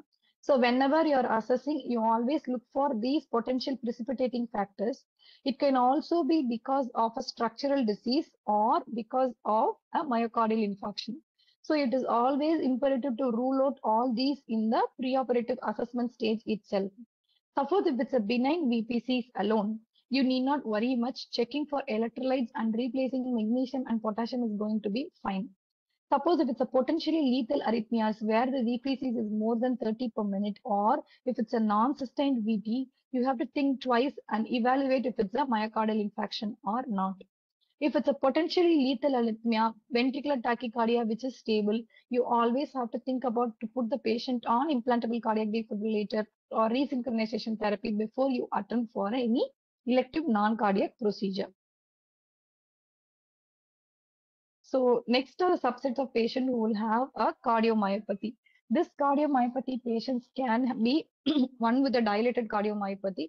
The dilated cardiomyopathy may be because of a ischemia, or maybe because of valvular heart disease, or it can be because of an idiopathic reason itself. These subsets of patients will have dilated ventricles, and because of the dilation, the annular mitral ring also is going to get dilated, and they will have secondary MR. And hence, these subsets of patients are usually on anticoagulants, beta blockers, if they are actually going to tolerate, or they will be on ACE inhibitors or ARBs, provided that there is no cardiorenal syndrome, and anticoagulation as well, because there is a stagnation of blood in the ventricles. So those subsets of patients are going to have very high risk of perioperative MACE because of their concomitant underlying lesion. Next is a patient with restrictive cardiomyopathy, whom we do not see much commonly. Those may be because of any restrictive pathology within the right or left ventricle. Next, notorious subset of the patient who are having hypertrophic cardiomyopathy. This deserves a special mention because these patients may not be hypertensive, but they will have asymmetric septal hypertrophy. And these subsets of patients can present to you with effort intolerance, sudden onset of syncope, sudden unconsciousness, like that. So they usually tolerate their disease well, but they decompensate when they develop a malignant ventricular arrhythmias. Whenever you look at a hypertrophic cardiomyopathy echo report, you have to look for two things, whether it is obstructive or non-obstructive, whether there is systolic anterior motion of mitral leaflet which is causing a mitral regurgitation or not. Suppose if the disease is non-obstructive, and suppose if there is no systolic anterior motion of mitral leaflet which is causing a mitral regurgitation, then this patient may not possess an increased risk. Suppose if the patient is giving a dynamic left ventricular outflow tract obstruction, your perioperative goal should be optimizing preload, giving a negative inotrope, continue beta blocker in the perioperative period. If the patient was previously getting any malignant ventricular arrhythmias, these patients will have ICD in place, and hence that is implantable cardiac defibrillator in place, and that concerns has to be kept in mind. So any adult patient who is having a congenital heart disease, if they are presenting to you, see what is the underlying pathology and what was the surgery done, whether it is the corrective surgery or whether it is a palliative surgery, whether ASD was there, ASD closure was attempted, and there is a residual disease, or the patient had a tetralogy of Fallot. There was a BT shunt which was done, and further palliation was not done, like pulmonary valve optimization was not done. So that you have to follow. Whether the patient has got a single ventricular physiology, whether the patient has got a Fontan circulation, or adult congenital cardiac disease, there is total decompensation. The left to right shunt ASD which was there now got decompensated, and the patient now is having a right to left shunt and it's become an ensign member. All this has to be dealt in detail when you are looking at an echo report following an adult congenital cardiac disease. So, what is the underlying pathology, whether it is palliation or whether it is corrective surgery? Looking at the echo report, you should be able to find what is the residual lesion. What is the sequelae you are looking for? If it's a right to left to right shunt, how are the PA pressures? How is right ventricular coping? Is the right ventricular pressures all right? Suppose in these patients, if you were to deliberately lower the SVR in the perioperative period, then they may have a reversal of shunt when the right ventricle is not coping. So any patient who's got a shunt lesions across any chamber, it may be ASD or VSD, whenever you assess, you always give IV cannula with IV filter with that air filter only, because there is always risk of paradoxical air embolism whenever there is a residual lesion across the heart. Provided that the lesion was right to left shunt or left to right shunt, which overloads right heart, the patient will always have a restrictive lung disease because there is chronic pulmonary artery hypertension, pruning of vessels, so that may lead to restrictive lung disease itself. And these patients are notoriously prone for arrhythmias, dilated left atrium, dilated right atrium. The SA node gets stretched, so they may be on increased risk of arrhythmias. Any patient who is undergoing a AVCD repair or atrioventricular canal repair, they might have sutured the SA node or AV node itself. Then they may have a conductive block. Those patients will be on pacemakers. So that also should be taken into consideration. Any patient who's got a cyanotic heart disease, because of their innate nature, they have actually increased bleeding risk for any non-cardiac surgery, even cardiac surgery itself. And one notorious point you should notice, any patient whom you are seeing with the Fontan circulation, in Fontan circulation, it is basically a single ventricular physiology. There will be only one functioning ventricle, whether it may be a right ventricular function or a left ventricular function. Mostly the ventricle which is there will be palliated as a left ventricle. And the right ventricular circulation, what will happen to right ventricular circulation is they would have actually made a connection from SVC to pulmonary artery in an initial stage, that is a bidirectional blunt shunt. And at the later stage, when the child becomes 5 to 6 years of age, they will connect IVC to pulmonary artery. So that is a total Fontan circulation. There will be no effective right ventricle to push the blood from right ventricle into pulmonary artery. It becomes more of a passive flow from head, like gravity dependent flow. But from the lower limb, there should be negative intrathoracic pressure to suck the blood from the venous system, from the inferior vena cava to pulmonary artery to aid in the preload. So any patients with the Fontan circulation, whenever you are assessing preoperatively, their preload is dependent only on negative intrathoracic pressure, because there is no right ventricle to pump the blood into the pulmonary artery. The IBC is directly connected to pulmonary artery. Suppose if these patients you were to give GA, you always have to have decreased PEEP optimize the adequate tidal volume and never apply any increased intrathoracic pressures or Valsalva maneuver in these patients because their volume, return volume or preload will become drastically less. Another one point is if these patients were to arrest, whenever you are doing CPR, you also have to combine intermittent abdominal compressions to aid in the preload if the patient is having a fontan circulation. Only when you compress the abdomen, there will be preload in fontan patients if they are arresting. So that is one interesting point which you should note about fontan circulation. So as of now, I have covered what are all the diseases the patient would present to you with. Now I'm moving on to what are all the investigations you should do pertaining to this cardiovascular etiology. So whenever the patient is presenting to you for any non-cardiac surgery, all these must come into our mind. And from this, you should pick what all you must do for the particular patient. Any low risk or intermediate risk, whatever the risk may be, you should actually do a CBC to find out if the patient is having anemia or thrombocytopenia because anemia is associated with worse outcomes. Renal function test to look for if it is hypertension to look for end organ damage. If it is cardiac IHT to look for any cardiorenal syndrome. Any congestive hepatopathy, if you suspect, you can see liver function test. Any patient who is on ACE inhibitors, ARBs, diuretics, any patient who is septic, also you have to look for serum electrolytes. Any patient who's got any arrhythmias, may it be malignant, lethal or non-lethal, benign PVCs, all that, even for atrial fibrillation, you should look for serum electrolytes. Any patient who's giving you symptoms of ischemic heart disease, valvular heart disease, or undiagnosed ischemic heart disease, diabetic, long-term diabetic, in whom the symptoms may not be evident, but they are posting for an intermediate or high-risk non-cardiac surgery, then you definitely have to do an ECG. Suppose if there is ECG available just done prior to 3 months, the patient is not having any symptoms worsening or any symptoms which suggestive of worsening of cardiac illness, then you can continue with the same ECG. Echo also holds the same. If the patient gives you any history of worsening of effort tolerance, never suggest to ask for an echocardiography in the interim perioperative period. Suppose if the patient is giving you resting ECG and echo is normal, but the patient is consistently saying you that the effort tolerance is very less. I had one patient who is 69-year-old. I assisted just 2 days prior.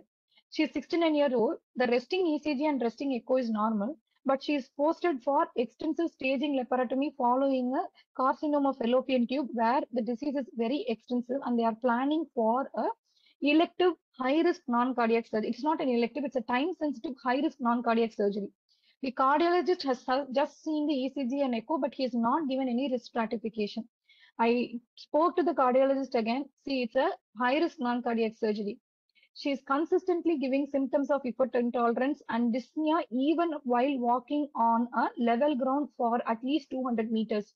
I told him to reassess the patient if it is possible to do a dobutamine stress echo or she was able to walk, she was able to do exercise.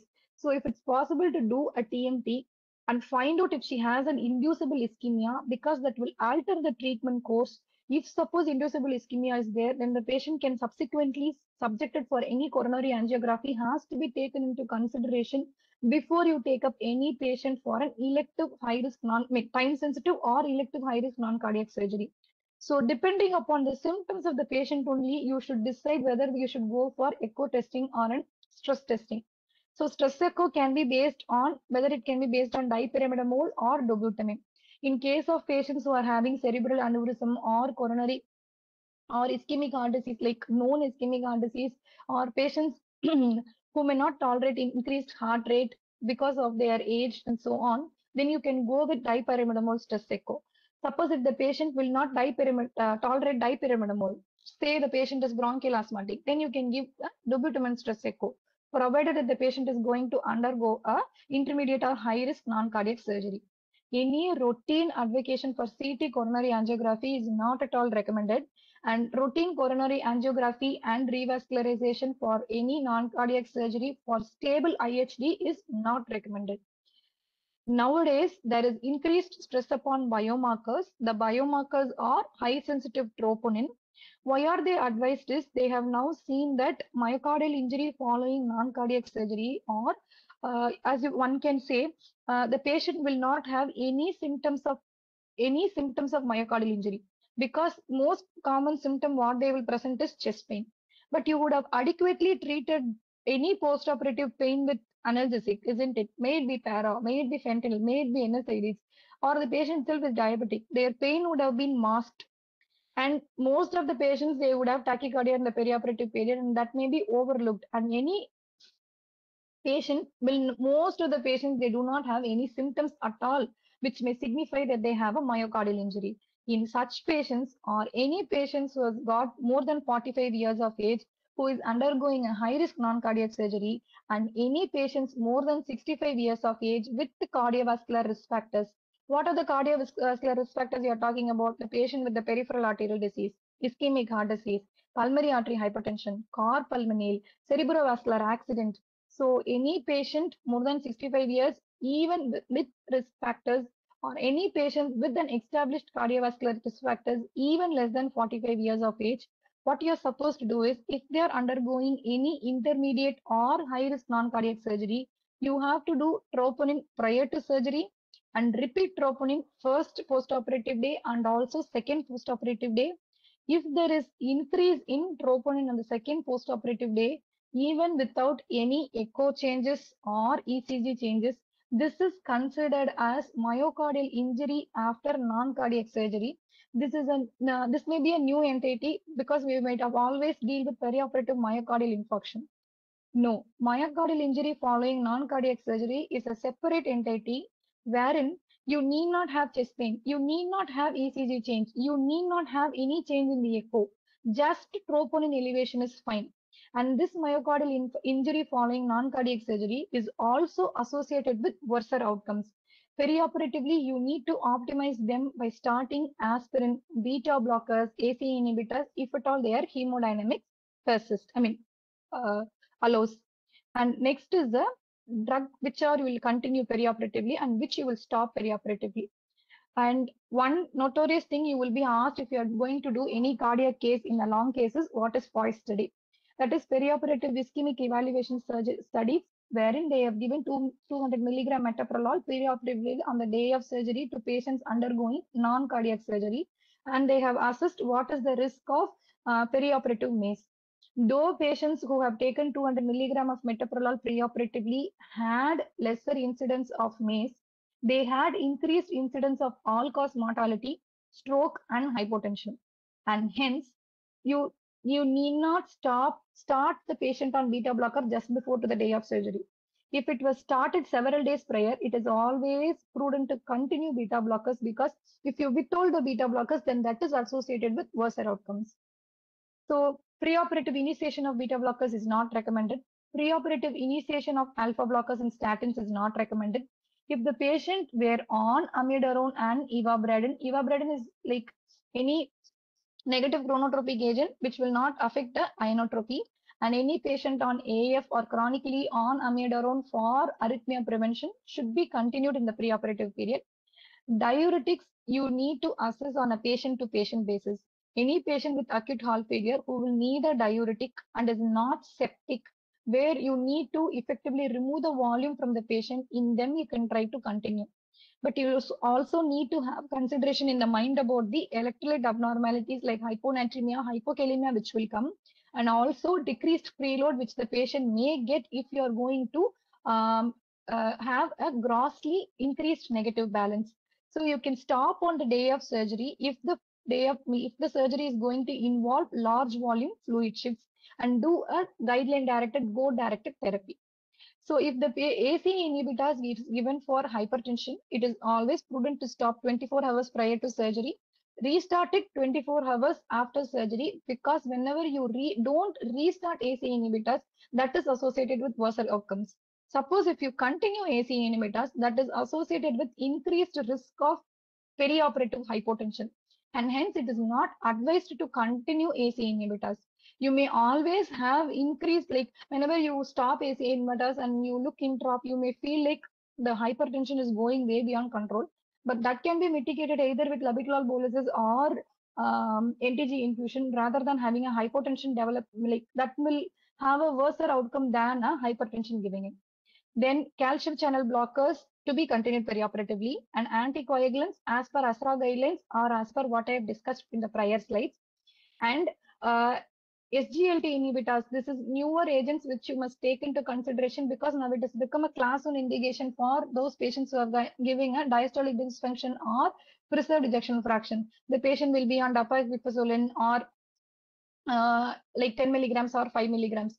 What happens is these group of agents are very notorious to cause euglycemic decay. Their mechanism of action is to increase the urine excretion of glucose. So whenever you see urine protein in them, it is going to be 3 plus or 4 plus. So urine protein becomes invalid in patients who are on SGLT inhibitors, but they are more prone to develop euglycemic decay. And hence, whenever these patients are on Oxera, that is a trade name, dapagliflozin, you should stop them at least 48 hours prior to elective intermediate or high risk surgery because of the risk of euglycemic decay. So as I told before, the recommendation are strongly against starting beta blockers within 24 hours, starting aspirin, starting alpha blockers like prazosin are also, and starting calcium channel blockers 24 hours prior to surgery, or any coronary revascularization attempting for stable cardiac disease also is not recommended at all. And one should always know whether to give infective endocarditis prophylaxis or not. Any prosthetic valve, including TAVI, you have to give an infective endocarditis prophylaxis. Any unrepaired congenital cyanotic heart disease, repaired cyanotic heart disease with residual shunts, any patients with cardiac transplant with a regurgitation lesion, you should give an infective endocarditis prophylaxis. So now I'll be discussing about 3 case scenarios. I'll try to finish as early as possible. I'm sorry for dragging so long. And so first is a 58-year-old male. He is a hypertensive and known ischemic heart disease patient who has met with an RTA and had a vascular injury of his lower limb, which is a femoral artery, and it threatens his lower limb if it's not intervened. So he had history of myocardial infarction 2 months back and is on medications like aspirin, clopidogrel, beta blocker, and his effort tolerance is the same, and his meds has been more than 4 months, and it's the same, remained the same in the last 2 months. And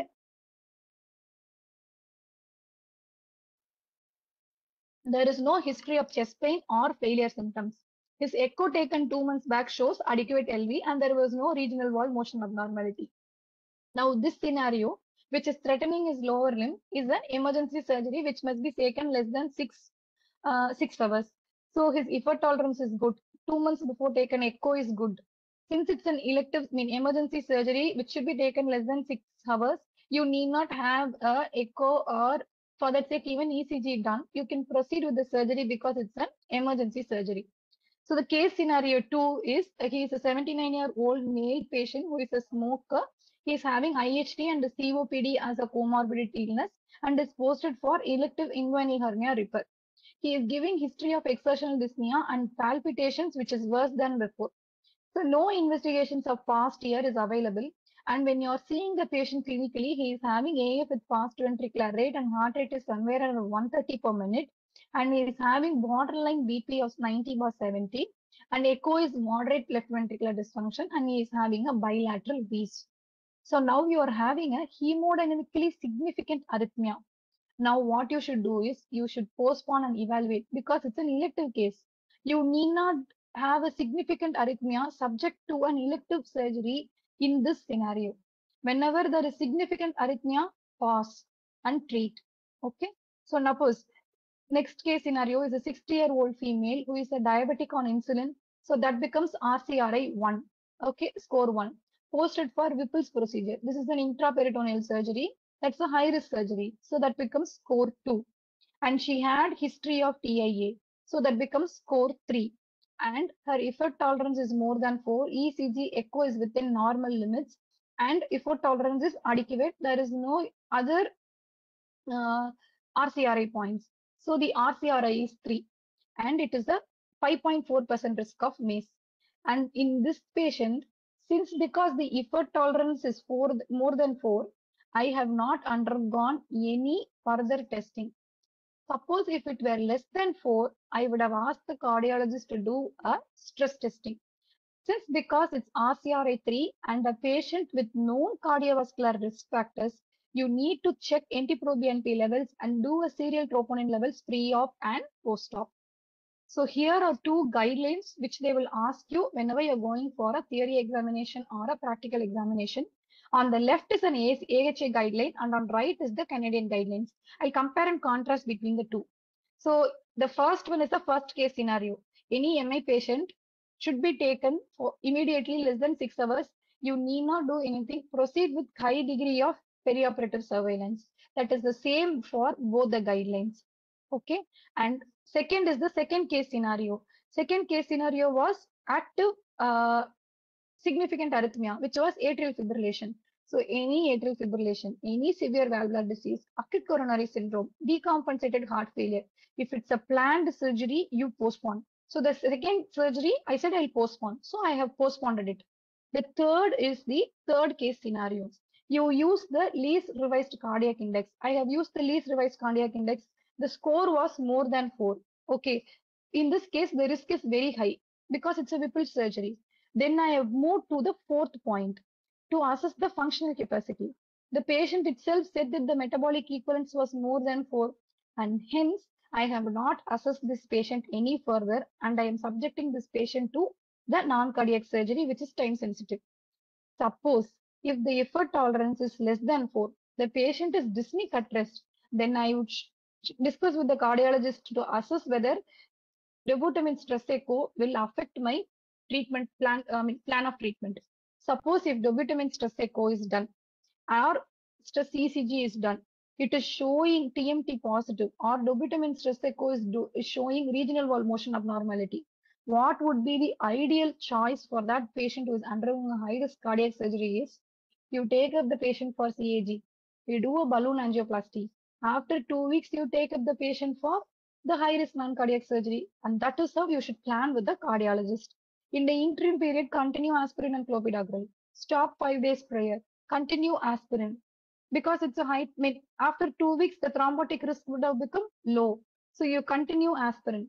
And then in the post-operative period, start clopidogrel after 24 hours with the loading dose. That is how it goes.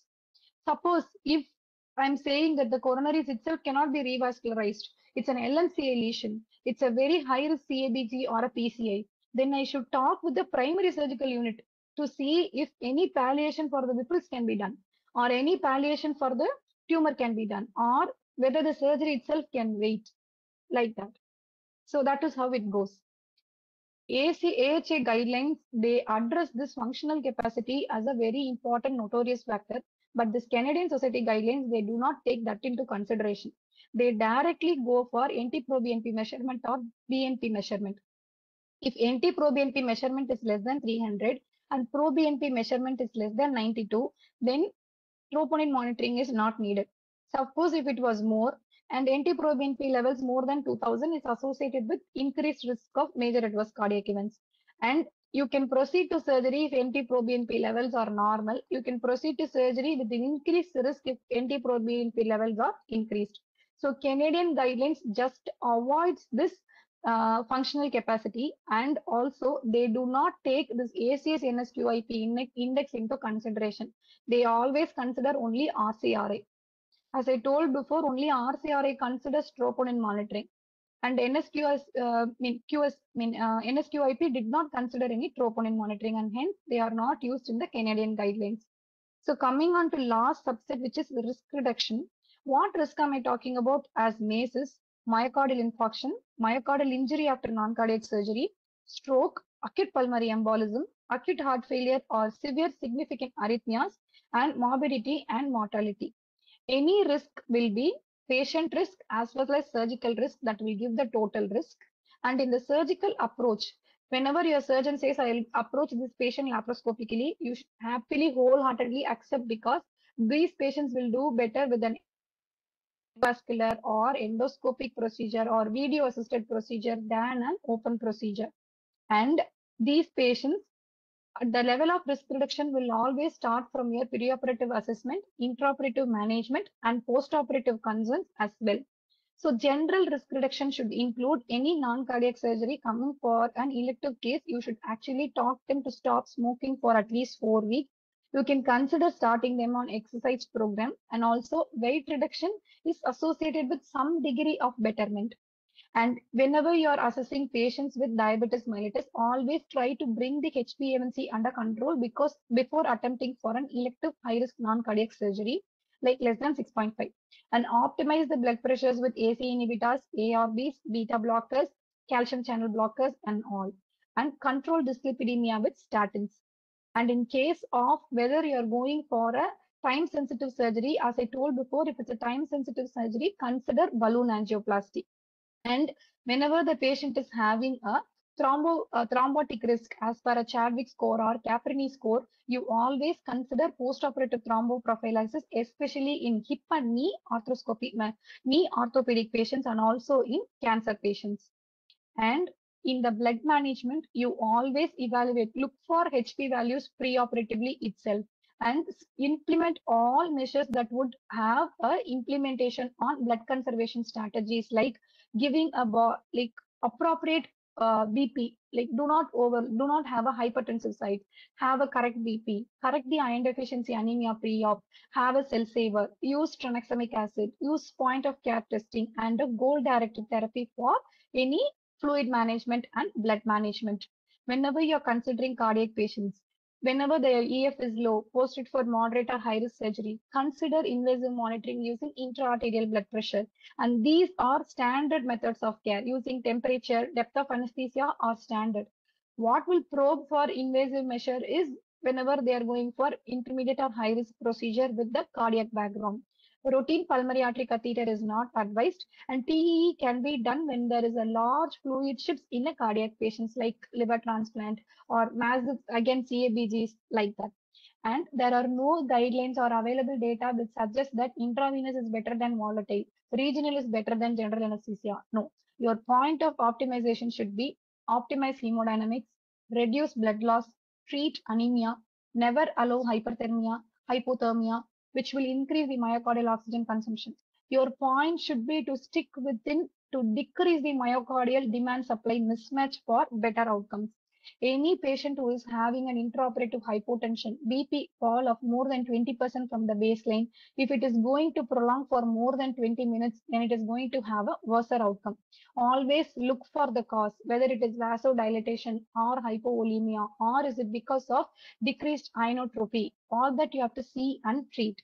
This is from a vision study where they have seen the causes for myocardial injury after non-cardiac surgery, where heart rate more than 100 for at least 30 minutes is associated with increased odds of myocardial injury, and heart rate less than 55, which is lasting for 60 minutes, is associated with negative risk of MINS, and any BP of more than 160 for at least 25 minutes is associated with increased risk of myocardial injury, and BP less than 100 also is associated with increased risk of myocardial injury. Always try to optimize the demand supply mismatch by, suppose if it was hypotension, give fluids and vasopressors depending upon the cause. If it was hypertension, you rule out pain or any cause that might, or withholding the antihypertensives. If it's pain with tachycardia, I mean hypertension with tachycardia, you can load them with beta blockers. If it is myocardial infarction, which is confirmed NSTEMI or STEMI with a troponin value, you go for guideline directed therapy. And if it's the persistent cardiogenic shock, the patient is having persistent chest pain, persistent cardiogenic shock, you have loaded with noradrenaline, still shock, then you go for coronary angiography. And how to mitigate the risk is starting them on anticoagulants, antiplatelets, and statins. In the post-operative period, you always have a high degree of suspicion to rule out any outcomes which would come, like MI or acute pulmonary embolism, like that. And you address pain with multimodal analgesia for risk reduction, because most of the myocardial injury is happening on the second day, whenever they mobilize, whenever the sympathetic drive is high, whenever the pain is high, like that.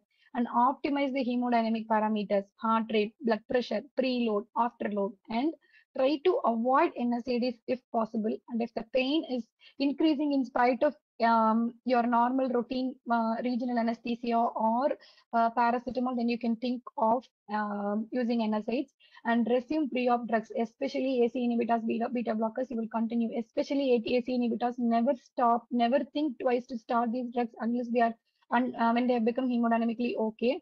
And always consider thromboprophylaxis in obese patients, cancer patients, and orthopedic patients.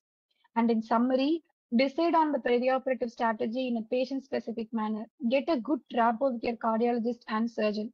Whenever you are writing a preoperative assessment, never write as cardiologist fitness for surgery. It is always cardiologist risk stratification for surgery. A cardiologist cannot come and tell you you need to take the case under spinal RGA. He cannot give you fitness. He can just say it is a moderate risk, it is a high risk, it is a very high risk based on the RCRA score.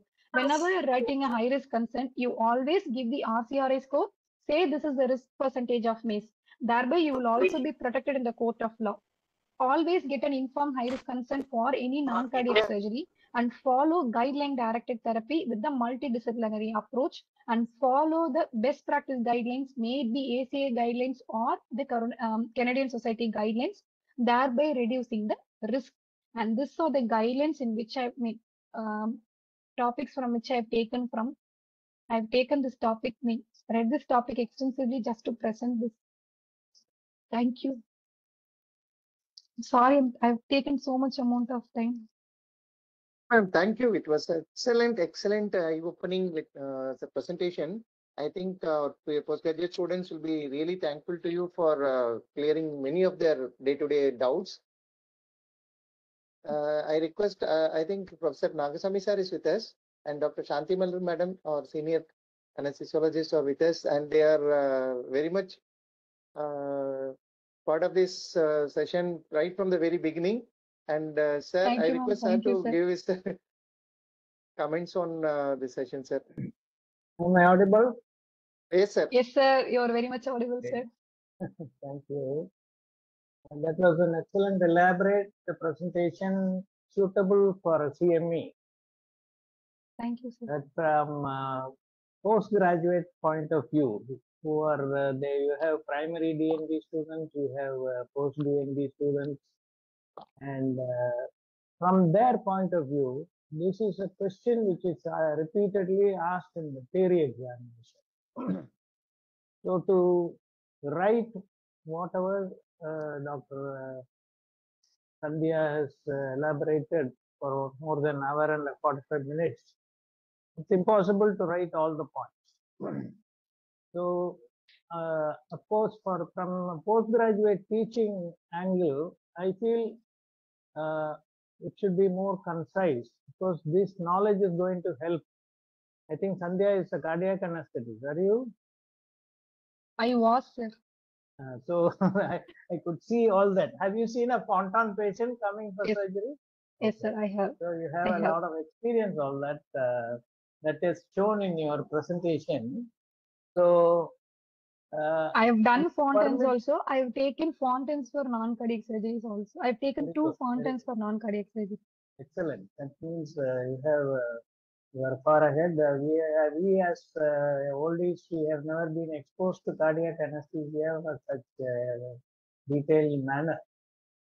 So from the examination point of view, if you permit, I will just share my screen and show a few, just 3 or 4 PPTs, which we can evaluate whether the students have understood all the points what you have spoken for more than an hour and a half. Can I share my screen, please? Thank you, sir. Please, sir.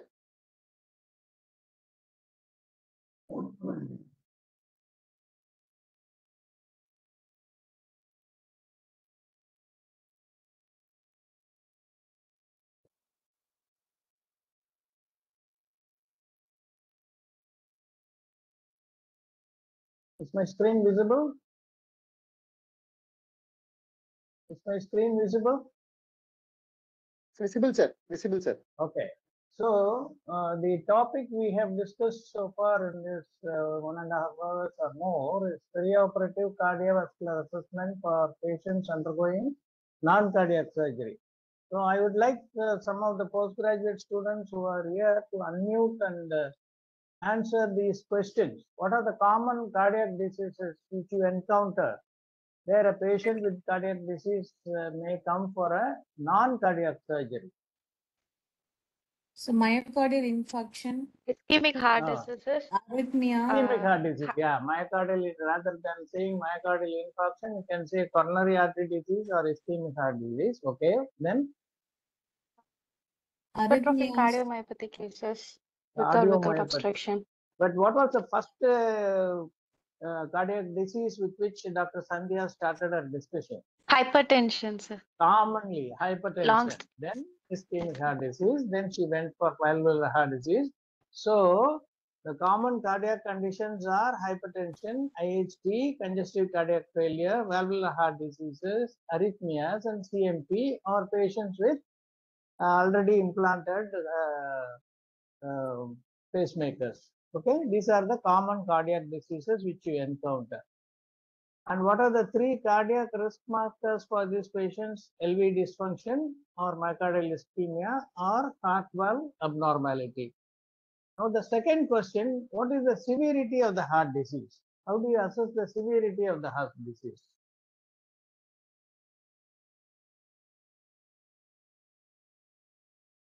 Is there any way you can assess the severity? You have listened to all the details, elaborate discussion by Dr. Sandhya, so very well given to you, the platter by this beautiful slides. So whether compensated or decompensated, or whether it is a mild, moderate, or severe. Okay, this is how you have to assess the severity of the heart disease. Then the third point is, what is the nature of the surgery? Isn't it? What non-cardiac surgery? It may be elective, urgent, or emergent. These are the three things I insisted upon. Or it may be high risk, moderate risk, or low risk surgery. Can you tell me an example of a low risk surgery? so superficial surgeries like cataract heart, surgeries, breast Cataract, surgeries. breast surgeries. Okay. So these are all the nature. And what is the timing of surgery? This is where it becomes the emergency, elective, emergent, time specific, or elective. Okay. This is the fourth point that you have to keep in mind. And what are the pre-op examination and investigation needed to assess the patient, whether he is fit or he or she is fit for surgery or not?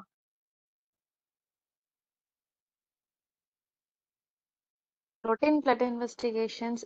Routine blood investigations, ECG, echo, all that we have. Objective examination include the evaluation of vital signs like blood pressure, heart rate, respiratory rate, temperature, oxygen saturation, height, weight, and body mass index, and investigations like EKG, echo, stress test, blood test for BNP or troponin. Okay, so this is how the whole thing investigation gamut is done.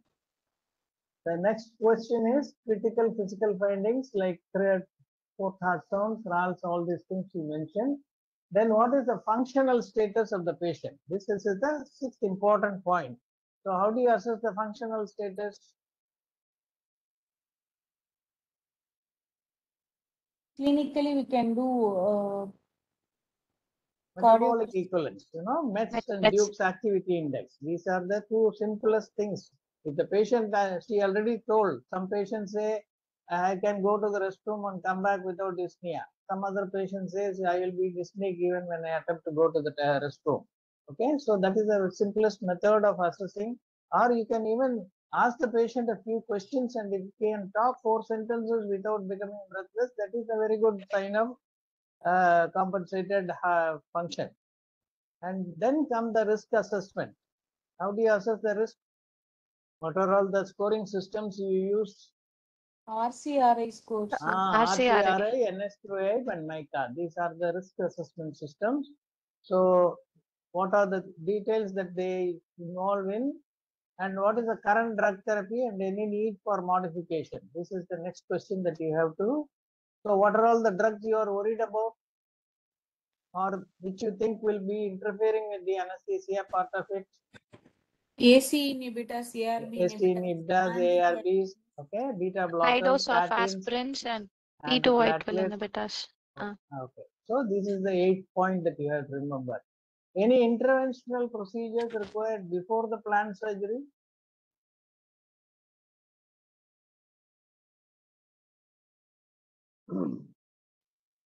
Balloon Uh, angio. Elective angio, CAGs, Yeah, balloon PCI, angioplasties. CABG or pacemaker insertion, which may be required before the planned surgery in case if it is a severe arrhythmia and if you have the time. And of course, all depends on whether the surgery is urgent, emergent, urgent or elective. Okay, based on that only you are going to do that. And what are all the level of evidence for each and everything? This is what you have to finally answer in this. So if you remember these 10 points and elaborate them on that, you can finish your answer writing for this question within 15 to 20 minutes maximum. Okay. But of course, you have to remember whatever points she has told about, but these are the major 10 points or 10 commandments which you have to remember. And of course, these are all, if you have time, you can write the steps of this thing and then the class of recommendations and then the flow chart with which you say decide what you want to do and clinical predictors of preoperative myocardial infarction based on the type of the patient which is classified into major, intermediate and minor. And so in the evaluation, you can just stop with how do you, what drugs you withhold, what drugs you continue, and in time, if the time is very short, how you have to manage the bleeding versus thrombotic risk in patients who are prone for those things, and what is the increased level of monitoring required when the patient is at a very high risk. These are all the points that you have to remember. So if you remember these points, I think you will be able to manage this question within the given time. And again, I should congratulate Dr. Sandhya for that beautiful presentation. And of course, I don't know whether my summarizing the whole lecture of an hour and 45 minutes into these 10 commandments will help the students or not. That the speaker has to tell me her opinion about it. You have to unmute, Sandhya. Your mic is muted. Now I'm thinking I should have made only 10 slides, sir. Only 10 commandments. Rather Because than speaking for 1 hour, 40 I minutes. always think in terms of the junior most postgraduate, he should be able to have a clear concept of what we are talking, because his first hurdle is to pass his examination. For that, he should have a clearer concept, and he should be able to impress the examiners both in theory as well as in his practical examination, that he knows the basic fundamentals. And talking too much elaborate about things for the novice is, I think, will be too heavy for them. Not that they should not know that, but it will not make them have a clear idea as to which one they should give priority. Okay, so if you make it simple like that, Yes, what sir. are the common cardiac conditions, then how do you go about assessing the risk and the severity of that, then what are the risk factors, like that. These are the 10 questions which came to my mind, and I put it in the slide form so that they can have a easy method of writing their answer in the theory paper. Okay? Okay, sir. Thank you very much. Thank Are you, you sir. a Sir, thank Madurai you so much, student? sir. Yes, sir. Are you a UG, student? PG, UG, PG, both I did from Madurai only, sir. Okay. Dr. Ganesh Prabhu was I my. am also a Madurai graduate way back in 1965 batch. Okay. So would not have been born at the time. So Yes, I sir. am very I happy that finished in 2017, sir. Huh? I finished in 2017, sir. 70. Okay. Right. 17. Dr. Ganesh Prabhu was my HOD. Oh, okay. Ganesh Prabhu. Okay. Prabhu was not there in the picture at all when I was there. Okay. Yes, sir. Thank you. Yes, Thank sir. you, Thank sir. you, Thank you very Kamathi, much, for sir. the Yes, opportunity. sir. And Ma'am, any doubts hello. from students? Yes. Students want to ask any Sir, doubts? can I ask a small question, sir? Yes, please. Ma'am, good evening, ma'am. Good evening, I have a small doubt. If a patient is on a prosthetic valve and he's on either warfarin or acetylene, and we are bridging them with low molecular weight heparin, Mm. uh, we should stop this bridging therapy with like 24 hours before 24 hours or 12 hours before surgery, ma'am. If the Like it is patient is considered on as a prophylactic or a therapeutic? prophylactic dose only they would give. Mostly nowadays they don't bridge at all. If it is like valve is more than 1 year now, they don't bridge at all. Suppose if they are giving, if it is unfractionated heparin, stop only 6 hours. If it's low molecular weight heparin, if the cardiologist prefers to give it as a BD dose, stop 24 hours prior. If the cardiologist gives only a prophylactic dose of 60 OD, you can stop 12 hours prior. Most of the cardiologists now, they don't bridge at all if it's AVR. Only for mechanical MVR, they actually think of bridging.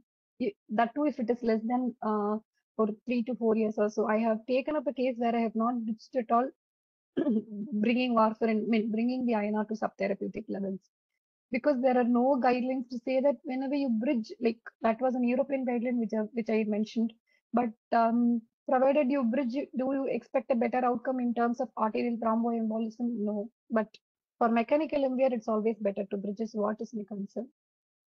I would discuss it with the cardiologist directly. So at least we can keep a prophylactic dose of low molecular weight heparin. So if you keep it, stop 12 hours prior. Okay, ma'am. Thank you, ma'am. Thank you. And I would like to add one point, madam. In case we are not bridging, we should have a high degree of suspicion for a stuck valve in the immediate postoperative period for 48 hours. Yeah. So closely monitor the patients for any new onset of rhythm problems or symptoms, or if clinical indications are there, go for an echo. Yeah. Also, if at all the patient is on a prosthetic valve, you also like within less than 6 months following a mitral valve replacement, always have a word with your cardiologist that stopping this may have a thrombotic risk in the prosthetic valve, and you may not be able to revive the patient once the patient develops it. We had one such occasion in a famous corporate hospital in Coimbatore where following a double valve replacement, the high risk consent for the prosthetic valve thrombus was not obtained. But then the patient developed thrombus in the interim period and had to succumb to the prosthetic valve thrombus because it's not going to revert any prosthetic valve thrombus when you're stuck. So whenever you're taking up a case less than 1 year following mitral valve replacement, have a high degree of suspicion, always put in a word that at least 1% risk of thrombus may be there like that. That may save your skin at some days, at any point of time. Yes, ma'am. Very true. Yeah. Thank you, ma'am. Thank you, Risha. Yeah, I thank Thank you, sir. Professor and I thank Santhiya and I personally thank Dr. Guru Santhiya Madam for giving such a wonderful presentation. And sir has already complimented that it's a PG postgraduate CME lecture. Of course, it's very useful for all, even freelancing anesthetists also. I think even our YouTube upload also will invite a lot of positive applauds for Dr. Guru Santhiya. And Thank you, over sir. and above our efforts, Professor Sir has all of a sudden has given a creamy delight for all the students by adding his 10 commandments to this presentation. It's such a wonderful gift for us, sir. Thank you very much, sir. Thank you, And I sir. personally and I personally thank all the students for being with us and taking part in this presentation so actively. Thank you. Can we Okay. sign off this meeting, sir? Yes, sir. Thank you. Thank you very much. Good night. Thank you, sir. Thank you very much, sir. All the best. Thank you. Thank you, sir.